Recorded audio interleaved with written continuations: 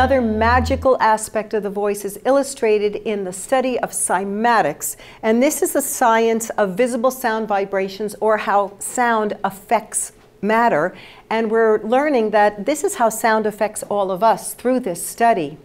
So we've all heard about when you sing a very high note like that. I thought I'd let her do that, by the way. It can shatter a glass. You've seen that on YouTube maybe. Or maybe the sound of a violin over grains of sand. Somebody's seen that and it moves the grains of sand. Well, that is the study of cymatics.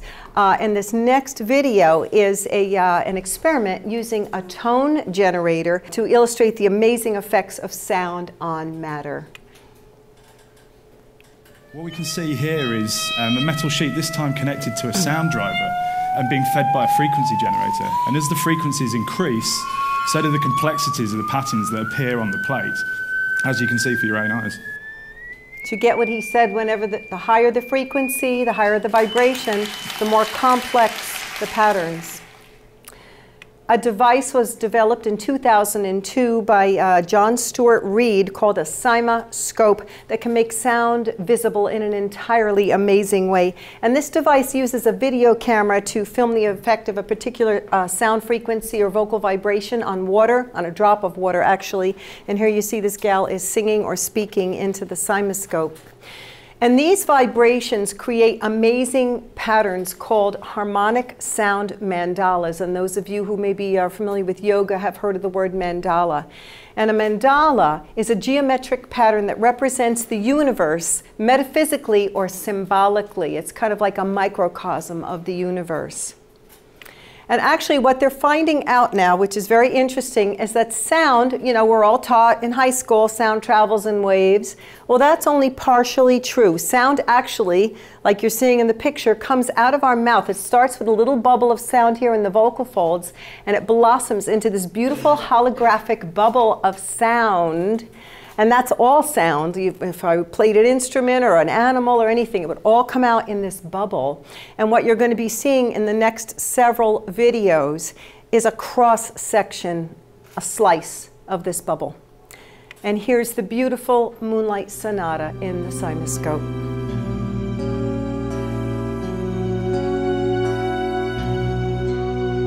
Each frequency makes a complex, unique geometric pattern that would put a snowflake to shame. These universal resonance patterns mirror the underlying code that is common to everything in nature, from the spiral of our DNA to the spiral of our galaxies. And this is referred to as sacred geometry. And these patterns of sacred geometry have been used in ancient and modern architecture. And many of the great cathedrals and temples are based on these same principles of sacred geometry. And there's the beautiful spiral in stained glass. And for all you Pink Floyd fans out there, welcome, my son. Welcome to the machine. Did you ever think Pink Floyd could look that pretty? And here is Moss, the singing dog, in the Cyma Scope. Yes, animals make the same patterns that we do. And a beautiful barred owl. We hear those in our backyard sometimes. And Knock the whale trying to talk. And this is your sacred voice. Every one of us would be able to make those same patterns in the Cyma Scope. It has nothing to do with whether you can sing or not.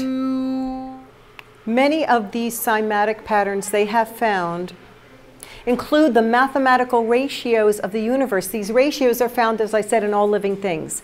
So around 3.5 billion years ago, not million, when the oceans were being formed and the first primitive life forms were evolving, they are finding out that many of these life forms exhibit the same geometric patterns as the cymatic mandalas. And here you see the little trilobite, who looks very much like a cymatic pattern. And this possibly points to the connection between sound and life.